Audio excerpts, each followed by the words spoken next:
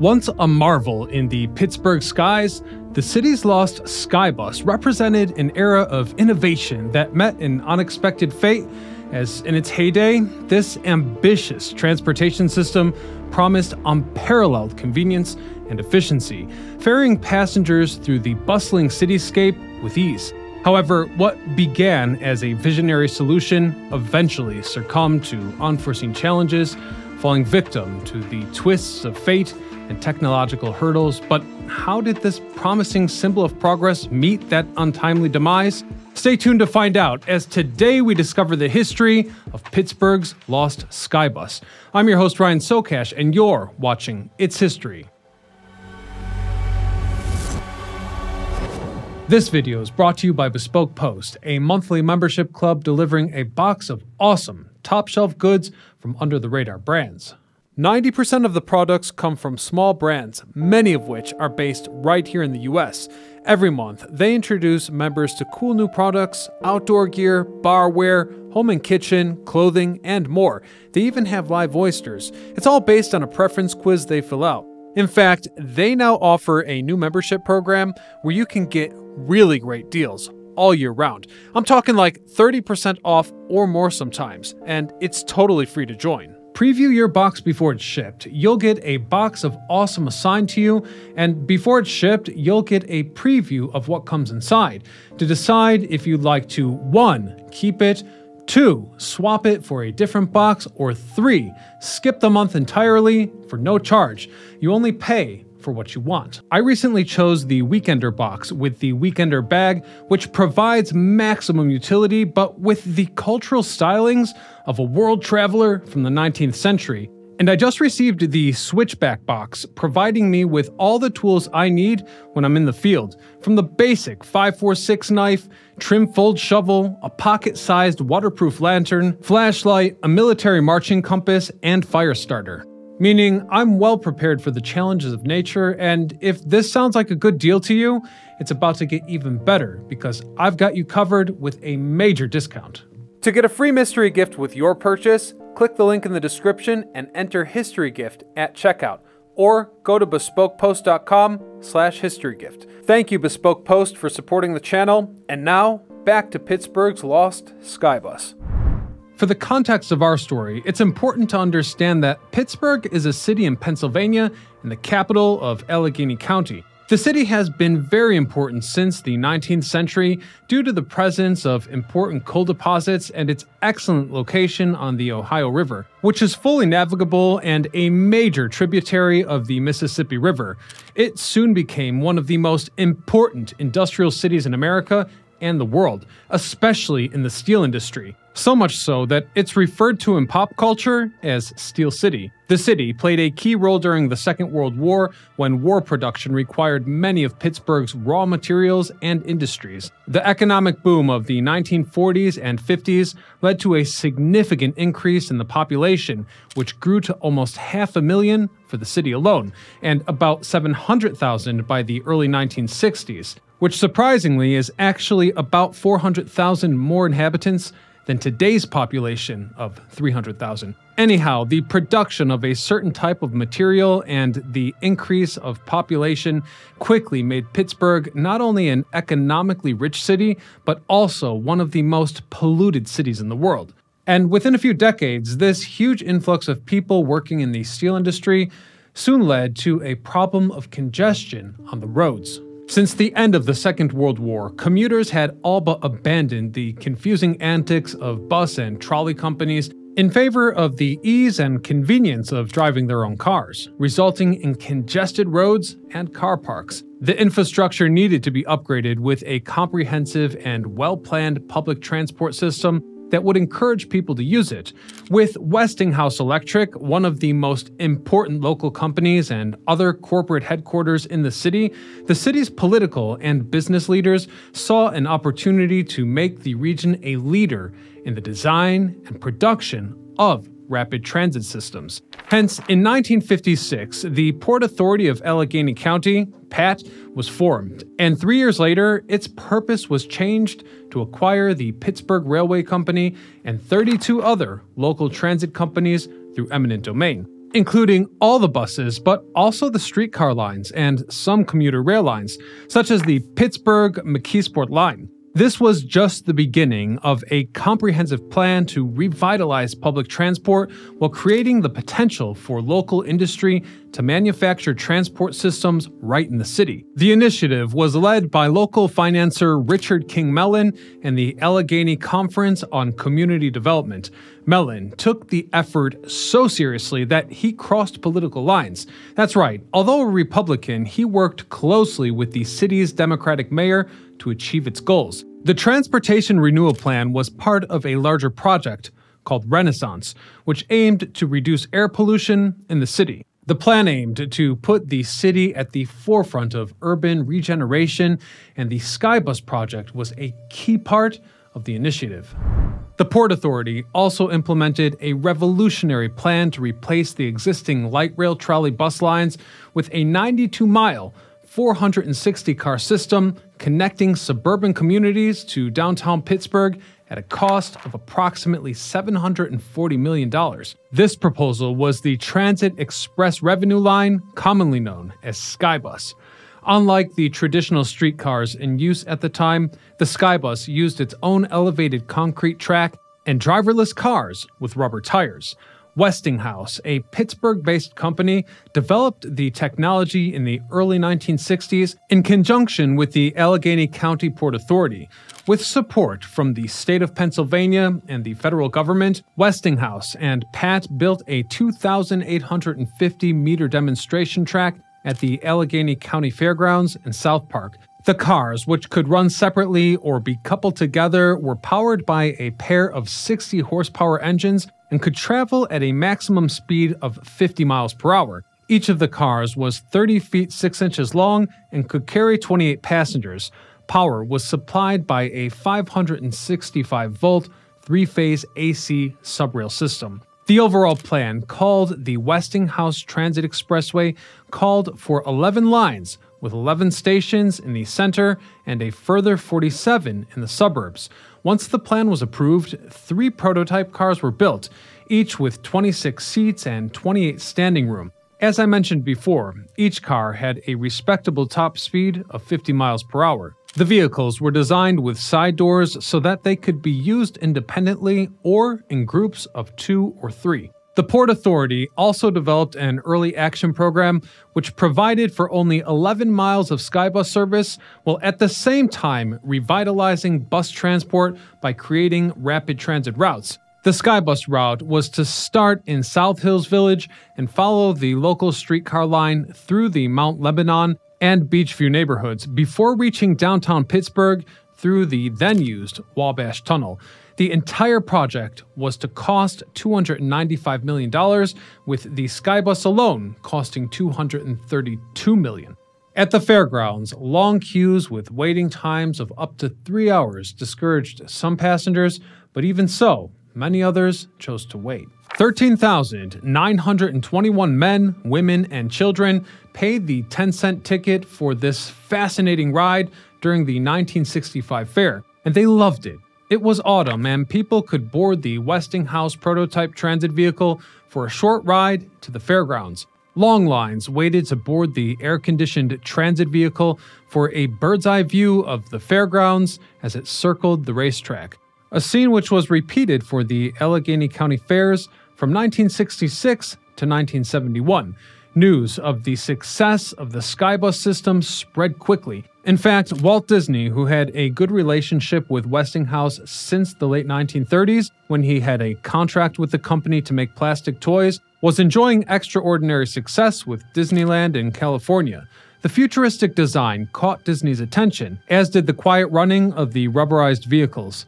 In 1966, Disney visited the Westinghouse Telecomputer Center in Pittsburgh, known for its innovative advances, and was interested in how computers could be applied to monorails at Disneyland and the new parks he was planning in Florida. Although the Skybus was initially operated manually, the ultimate goal was to make it fully automatic, eliminating the need for a human to operate the vehicles, and studies were being carried out at Westinghouse's research facility at the time. However, after this initial triumph, the Skybus project soon came under fire. mainly for political reasons. With the death of Mellon and Mayor Lawrence, who had done so much for the project, the Skybus lost two of its most important supporters. There was also growing technical criticism of the system, such as its ability to operate in difficult weather conditions, such as snow or uneven terrain. With that in mind, Westinghouse engineers immediately got to work and solved these critical issues. Snow was no problem for the vehicle, and a secondary track was built on the rails to solve the slope problem. At the same time, the automated vehicles were successfully tested. However, newspapers, radio, and television stations continued to point out the shortcomings of the new transportation system. Additionally, real legal disputes arose between various politicians and companies working for the Skybus project on both environmental and economic grounds. In July of 1969, an alternative to the Skybus plan emerged. The Westinghouse Air Brake Company, which was an unrelated company but founded by the same man, George Westinghouse, several years before he founded Westinghouse Electric, proposed a $114 million plan for a more conventional, steel-wheeled light rail system. The 28-mile system would start in the South Hills area, like the current streetcar system, and run through downtown to the East Liberty District. Despite the enticing proposal, the Port Authority voted to accept the Skybus plan on July 10, 1969. The Port Authority's decision caused a storm of controversy, both over the decision itself and the way it was taken. You see, throughout the decision-making project, the Port Authority held numerous meetings behind closed doors and showed little sympathy for the Westinghouse Air Brake Company's proposal. And it only got worse. Republican County Commissioner William Hunt criticized the Port Authority and the lack of transparency in their decisions, complaining that their decision was still tied to the use of public money, and therefore the public should know the reasons why these decisions were made. The Pittsburgh Press wrote in an editorial that the Port Authority had not only ruled out a public meeting, but had not even been transparent about the Westinghouse Brake Company's proposal. Among Skybus's most vocal critics was then City Councilman Peter F. Flaherty, a Democrat who was also a candidate for mayor of Pittsburgh. The councilman accused the Port Authority of favoring Skybus and rushing the decision in order to secure federal funding for the project.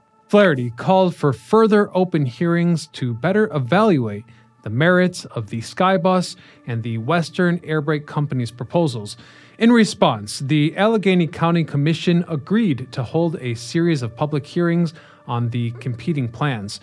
Both Flaherty and John K. Tabor, his Republican opponent for mayor, appeared at the hearings to express their views.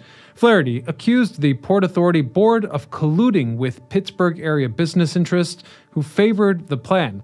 Tabor split the difference, presenting a plan that included the Westinghouse Air Brake Company and a 16-mile Skybus loop east of downtown. A continuing source of controversy was the Westinghouse Air Brake Company's cost estimate, which the Port Authority's consulting engineer says was at least $100 million too low. The feasibility of the unproven Skybus technology, particularly the switching system, remained a concern. In September, the county commission voted 2-1 to approve the plan. The commission said that of the $228 million, only 20 to 30 would be paid for by the county, with federal and state funds covering the rest.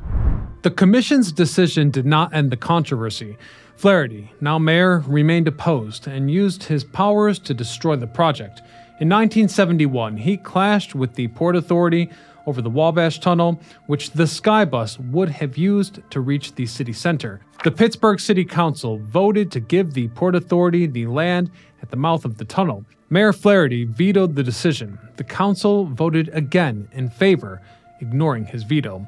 Flaherty then refused to sign the necessary documents, and hence the matter reached the Commonwealth Court of Pennsylvania, which ruled against the mayor in July of 1972. And so it was. The Port Authority spent a total of $9.2 million to rebuild the tunnel and then abandoned the work after the system was canceled.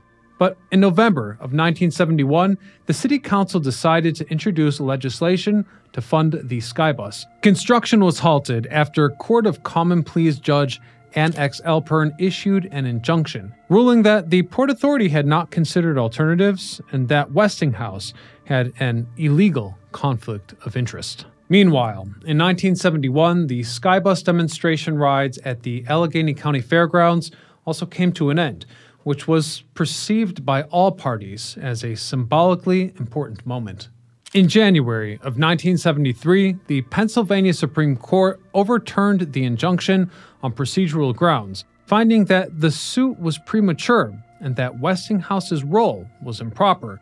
Opposition to the Skybus project continued, with Flaherty and Hunt calling for a proposal to be put to a referendum in the 1973 election. The projected cost of the early action program, including Skybus, had risen from $228 million to nearly $400 million. And with this news, Governor Milton Sharp offered a $300 million compromise that suspended Skybus and included 6 commuter rail lines, one of which would go on to become Pat Train.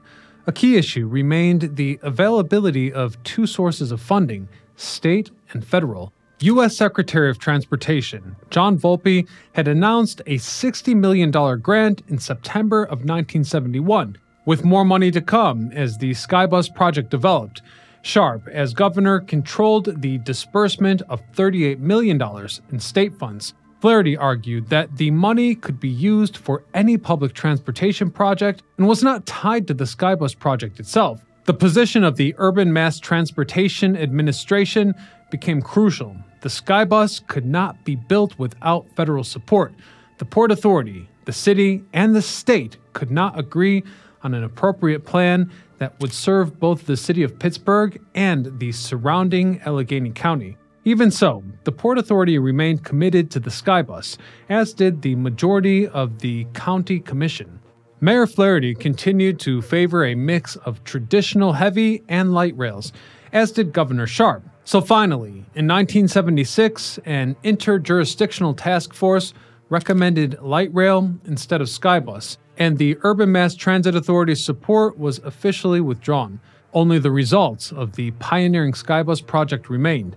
Tests had shown that driverless road transportation could be a viable alternative to rail. Westinghouse Electric continued its involvement in mass transit, later helping to develop the nation's first major fully automated transit system, the Miami Metromover. In fact, their contribution included building the first 12 AdTrans C100 buses for the Metromover. Westinghouse has also been involved in the development of similar driverless transport, such as the Bay Area Rapid Transit System in California, known as BART, and the automated passenger vehicles at several major U.S. airports, including Tampa, Orlando, and Dallas-Fort Worth. Although Skybus was discontinued, as mentioned above, the concept remained alive for many decades. Thanks to the work of the Westinghouse Group, the Skybus concept was later developed into the Westinghouse Airport People Mover System, which, as I mentioned a moment ago, was successfully installed at airports around the world. But they also installed systems at places like Busch Gardens. A people mover system designed and manufactured by Westinghouse is now also in service at the Pittsburgh International Airport. So, in the end, Pittsburgh kinda has its Skybus. And it's worth pointing out that following its acquisition by Canada's Bombardier, the company has continued to enjoy success in the global airport people mover business. These systems are still fully automated, features which are inherited from Skybus. But what is left of the real, original Skybus system in Pittsburgh? Well, in the spring and summer of 1980, the county dismantled the tracks, cars, and computer, selling everything for scrap. However, the computer building itself became a park police office. South Park stations, along with the elevated guideway, were all abandoned for a number of years, until ultimately the South Station was demolished in the mid-1980s, leaving only the North Station, now used as the Allegheny County Warehouse. More than 40 years after the last race, the once state-of-the-art Westinghouse Skybus vehicles were nowhere to be found. It is known that 2 were scrapped when the experiment ended in 1975, but what happened to the third? For at least 3 of those decades, no one knew. Enter Doug Brendel, a graphic designer and historian from Pittsburgh. Doug began searching for the surviving vehicles, following a faint trail for almost 2 years until it led him to Elwood City, 40 miles northwest of Pittsburgh, where he discovered Hall Industries and its owner, Harold Hall. In the early 1980s, Harold had been involved in a transportation museum in Station Square on Pittsburgh's south side that housed one of the original Skybus vehicles. After 7 years, the museum went bankrupt, and with no one else interested, Harold moved the vehicle to Elwood City. He covered it with a tarp, and it stayed there, lost in the shadows of time, until Doug Burnell came looking for it. Against all odds, the only original 1965 Westinghouse Skybus had been found. From there, Doug Brendel contacted Mike Festko, vice president of Bombardier, who was amazed that a 1965 Skybus, one of the original 3, had been found after 4 decades. When Doug and Mike had visited Industries Hall, it was clear that the vehicle was not in perfect condition, but Bombardier envisioned a fully restored original Skybus to proudly display outside their West Milford headquarters.